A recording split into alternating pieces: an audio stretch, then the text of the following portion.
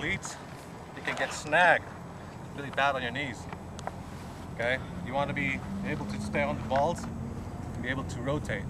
Okay, okay. First step, set up, start the coil, continue the coil. And this part right here, this is essentially your power stand. This is where you want to be, right here. Okay. Depending on how you launch, I just take a few steps, like you see. Some guys hop, some guys run. They do that, right? But the one thing you guys need to remember is all of that movement, all that running, they all get into this position right here. This is your power position. Doesn't matter how you get there, just get here. Okay, and full coil. Once you get there, to that position, 1, 2, 3, 4. This part, this foot, initiates the release. It initiates the uncoil. It's basically pushing the leg, it pushes the hip, pushes the torso, and then essentially, ultimately, the shoulders. My arm is here just to guide the plane and hold it. This is what it's doing when it's launching. That is essentially just holding on to the plane. So it really feels like a whip. Okay, so 1, 2, 3, 4. That's it. The last part of the launch, probably one of the more important ones, is the follow through. You guys play golf? Who plays golf? Tennis? The follow through. You don't try to hit the ball and stop right here. You try to stop your power right here. Similar with golf. Okay? You hit through the ball. Same thing with DLG. You follow through. Basically what it's doing is keeping the plane straighter.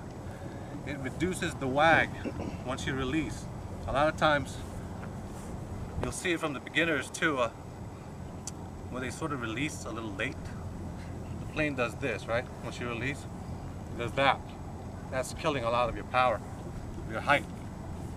If you follow through, even if it takes a split second to do that thing, like that. It feels like a punch. You're throwing your shoulder like this, you throw your shoulder like that. Similar. It's very similar. It'll probably add 5 to 10 feet to your launch, only because it's more efficient once you release it. It's straighter, okay? That's very important. You power through the launch. Don't stop right here at the release point. Don't stop there. Power through it. Stop right here, okay?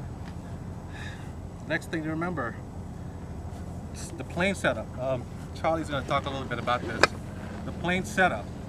Once you release that plane, you don't want to be rushing to your transmitter. Okay, that plane has to be set up so efficiently that once you release it, the trajectory is this: release, pitch up quickly, okay, and then throw just a little bit less than 90 degrees. Okay, that's the best use of, I guess, physics. Okay, don't waste time trying to fly this way. Okay, go up. Use all that energy to go up. And to make sure, like, once you get to the peak of that launch, make sure you have enough speed to kick that elevator, put your plane, and park it up there. Okay, depending on what you want to do. You want to park it. If you have enough speed, you can go loop back and then go for a downwind thermal. Okay, so essentially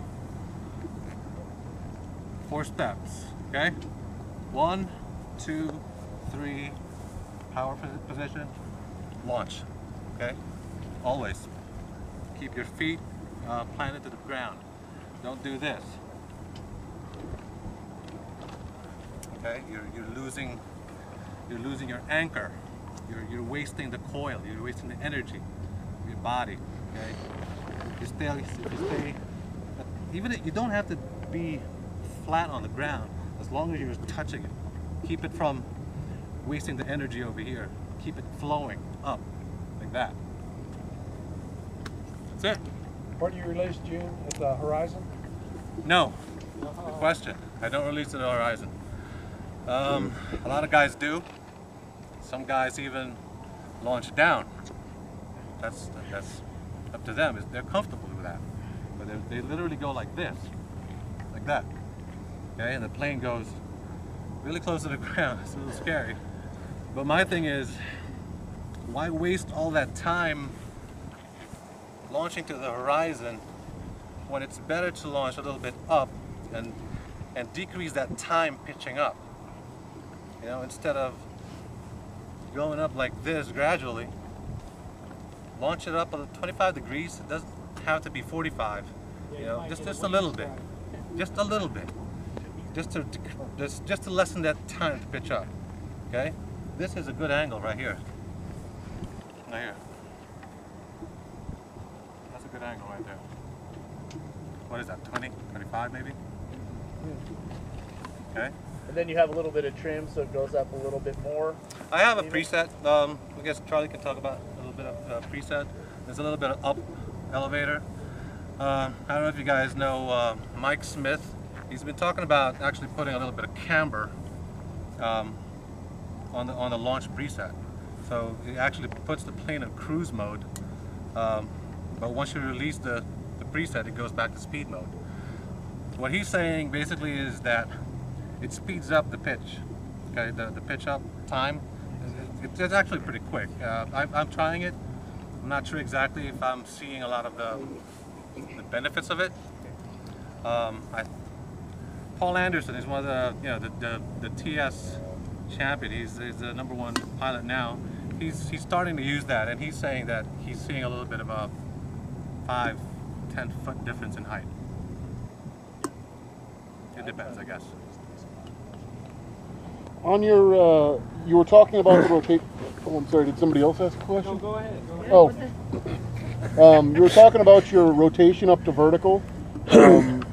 In a high wind situation, do you still pretty much go vertical, or do you flatten it out a little? Yeah, still go vertical. You just release the preset a lot quicker. Okay. Okay. The plane will do that. Right. Let it do it. Okay. Don't fight it. Okay. So as you're coming through too, you want to try and keep that plane level, or is that plane tipped down a little bit? That's a little bit. It's actually unavoidable. You pretty much let the plane Yeah. fly in its own position. The plane will actually guide itself through if your launch setup is proper. Yeah, one of the things I haven't actually said it a lot in the groups, but when you're doing the spin, right? If you feel like the plane is flying in your fingers, you're not spinning fast enough. Okay? The goal is, even if you have full flaps on this plane, you don't want it to react to that wing. You want to be able to be fast enough that the wing doesn't matter. You're going to feel that plane really heavy on the fingertips. Okay? Even if you have camber, it's not supposed to feel like it's flying. You're controlling that thing.